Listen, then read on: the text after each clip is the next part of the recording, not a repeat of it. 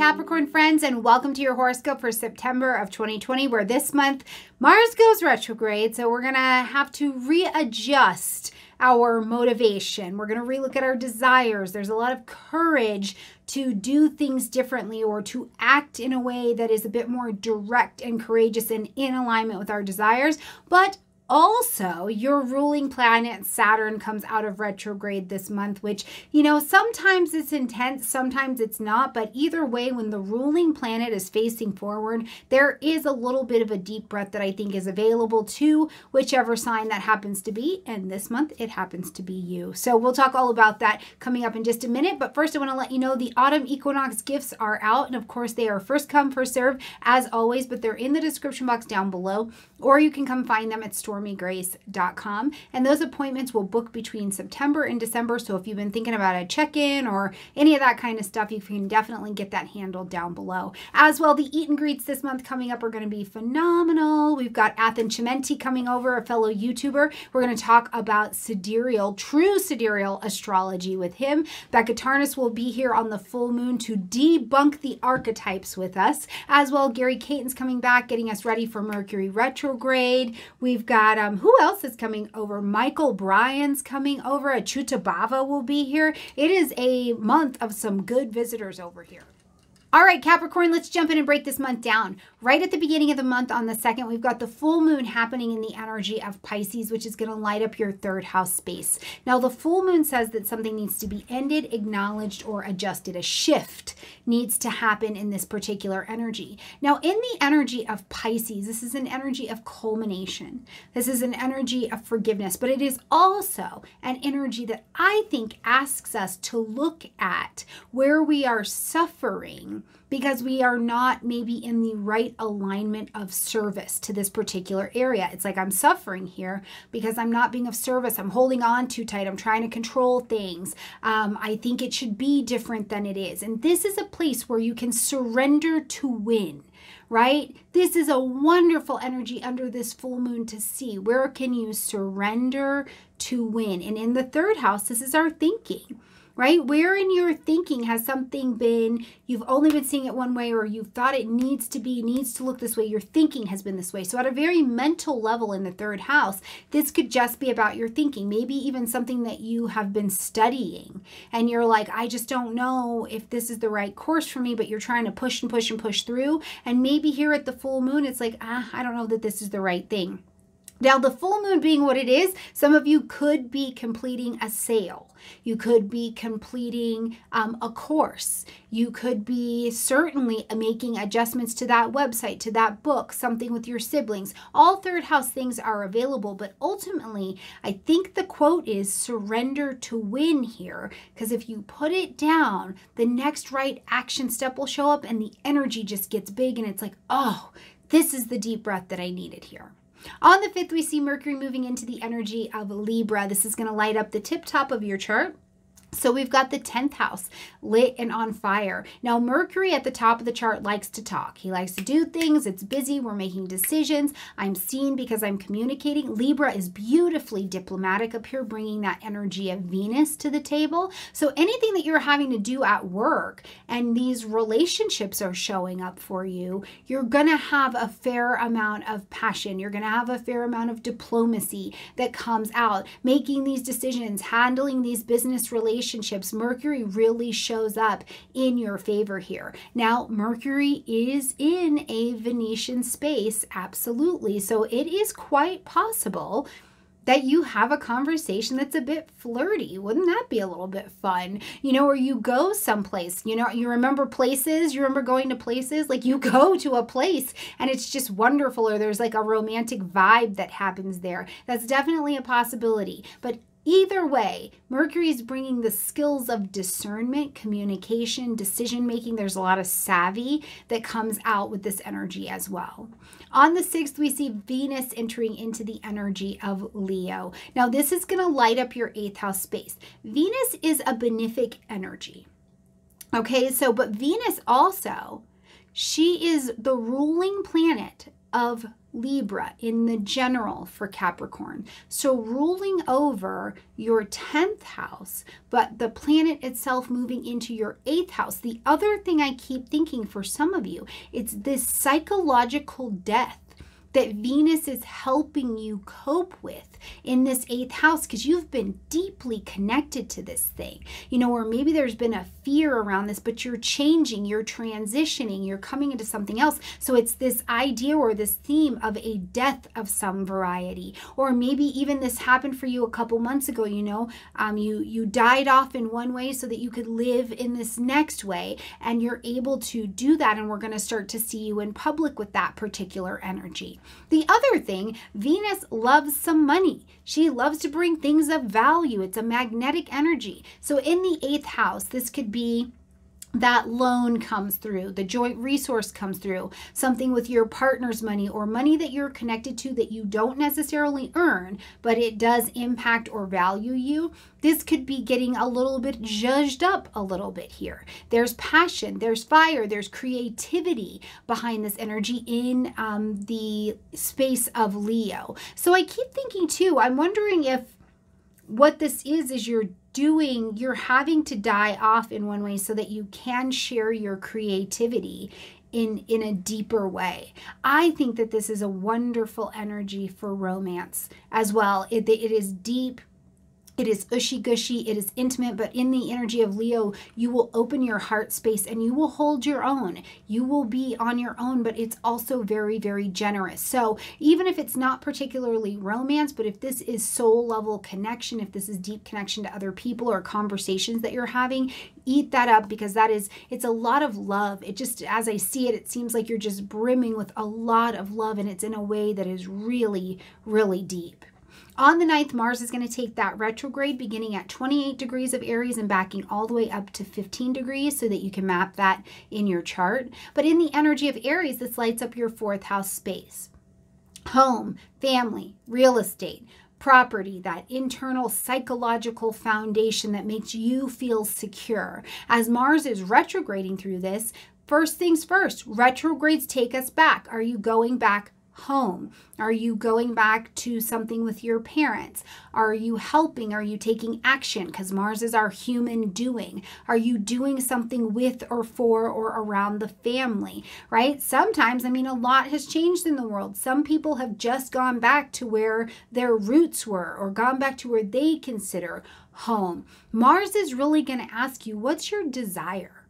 Right? Like, what are we doing? Why are we putting energy here? Is this meeting the desire that we have here? But again, it takes a courageous version of yourself to make the transition back to, or to make the transition, because Mars is retrograde, to see the past, look over your family, look over your parents, and get ready to decide that you want something different going forward, or what you're going to do going forward. You know what I mean? You've got Venus in Leo up there in the 8th house right now. The sun is in Libra, Mercury's in Libra. These are all connected energies of Venus and the 8th house getting connection for you this month, Capricorn. Is there something that is around death that is really prominent to you this month? Whether it's is there a death of a relative? Is this a psychological death? Is this a shedding and a phoenixing? What is it? Because during this Mars retrograde, you're getting a chance to be courageous and go back to it and become the next person that you want to be, or take any actions that need to be taken. Now, traditionally, I suggest that during a Mars retrograde, if you can avoid any elective surgeries or things like that, I would suggest that you do that. Mars is over war. Cutting of the surgeon is war. That would be our warrior. And they're flipped backwards. Now, where I think this is a good idea is if it is a procedure that you had planned forever and a half ago, and maybe you couldn't get to it, and now this brings you back to it. But of course, that really depends on your individual chart, but that's just kind of a general FYI. In the 4th house as well, if you did need to take any actions in your physical home or to get rid of a property, you could definitely do that, as long as the key to a retrograde is really to just go back. go back and do and finish and all of those things, but not necessarily to begin anything. That's just not where the energy is typically strongest at this time, especially because we've got high retrograde happening right now out there, okay?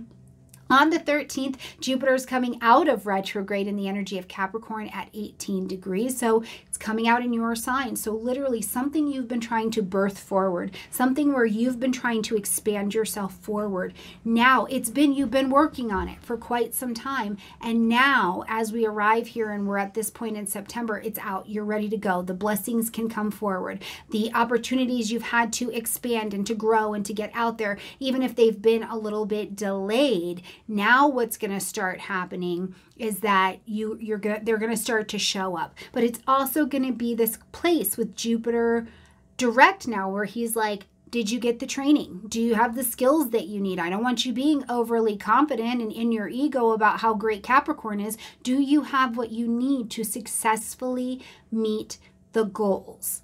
That's going to be the wisdom of Jupiter as we look here. So look where that 18 degrees is at in your chart and see what it's been triggering for you and answer the question, do you have what you need and are you ready to meet those goals? On the 17th, we've got a new moon happening in Virgo, so just up here in the 9th house space. At the new moon, we plant these seeds of intention. It's the darkest phase of the moon, so you can sense that something new is coming in. And so you're planting these seeds to say, okay, I'm willing to plant these seeds in the magic of the dark and watch how they bloom and blossom for me.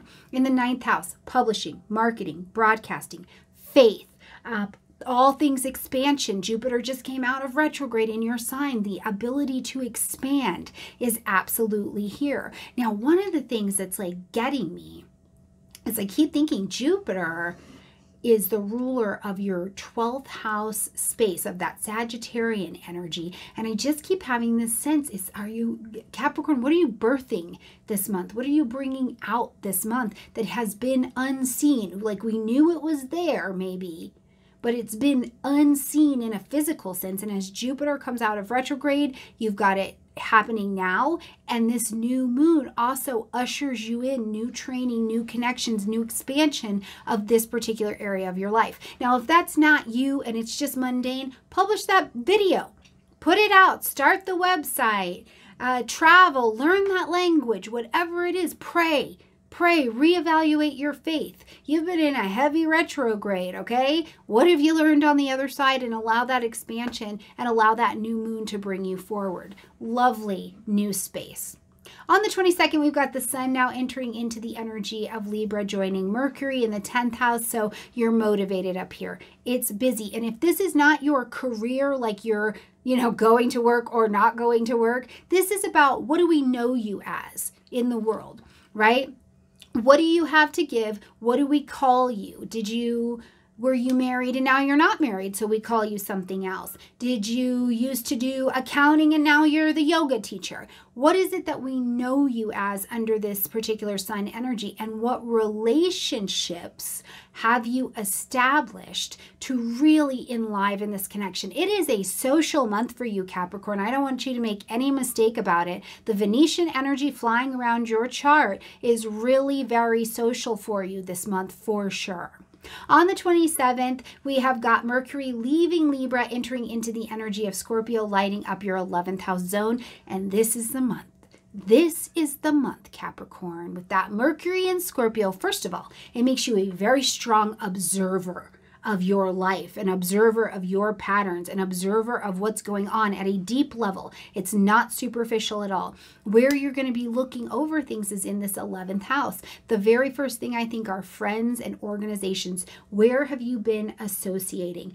Do you have a whole bunch of acquaintances going on? Because you may be deciding with this Mercury energy here, I can't have all of this acquaintance business going on. I want deep things because the acquaintances make me heavy. They weigh me down and I can't expand if I weigh too much, right? So this could definitely be that energy with Mercury here, that's what's going on. But I also think, Capricorn, it takes you deeper into your emotions, into the interpersonal and interconnected relationship you have with what you want for your future.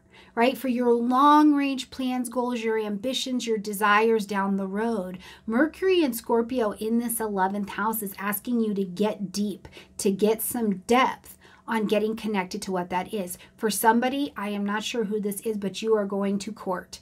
This is a court case. This is Scorpio. You are jointly connected to another human being, and this is court. This looks like court for you. Please tell me if that's you in the comment section down below. Okay, but Mercury here is getting to the depth of something in this long-range plan, goal, dream, design space. Now, for those of you that are not going to court, this looks like as well, it could definitely be something in the socials, right? Are you sharing of yourself at a deeper level than you've been able to connect to before? It's been a handful of months. We're over halfway through this year. You've changed, you've shed, you've had psychological shifts that have brought you new perspectives, and maybe now you're ready to talk about them and to share them with that energy of Mercury. As we close out this month on the 29th, we've got Saturn, your ruling planet, coming out of retrograde, of course, in your sign at 25 degrees. Now, Saturn out of retrograde, when he was retrograde, first of all, he's been working on you for a few years, right? Really coming around, maturing you. Some of you have done the Saturn return. So you've come to the next chapter of your life. But now as Saturn comes out of retrograde, he's like, have you learned how to be mature? How to come to this table more maturely, because as he's out of retrograde now, how you show up to relationships, how you behave, the way that you take care of your body, all of these things that are very much so centered in how you participate in your own life, and also how we know you, right? That new name that we call you.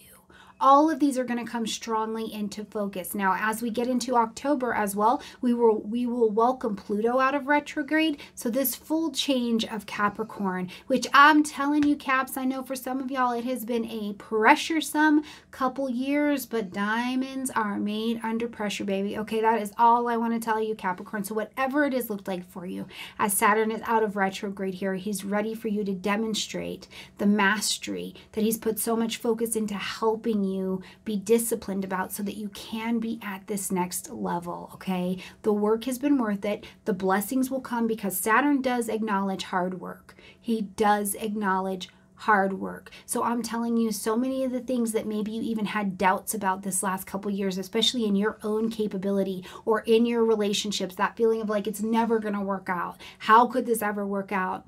Saturn sees you. Jupiter sees you. Okay, those blessings will start to come, but they're definitely going to demand your participation in a moving forward kind of way as we get to the end of this month. Ooh, I got all serious for a minute, Caps. Okay, I love you guys so much. I hope you have an absolutely beautiful month. I look forward to seeing you in the autumn equinox appointments, also in the eat and greets, and of course, just around the channel. I love you guys. I'll see you next month. Bye, everyone.